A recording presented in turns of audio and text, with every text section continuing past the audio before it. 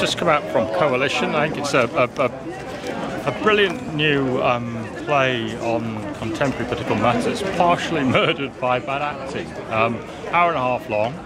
I wasn't bored, but you could see all the joins, and really it's based around the compromises that the sort of thinly veiled, cleggy type makes, which ultimately leads to an interesting and final denouement for him. Phill Jupitus, as expected, a bit of a clunker. Do you know what? At the National, that would be done brilliant, and it would just be. And normally here it would be done brilliantly as well, but they've stuffed it with, I believe, comedians who aren't really up to it, right? Which shows the joints, but the writing triumphed overall, and overall, you know, pretty good play.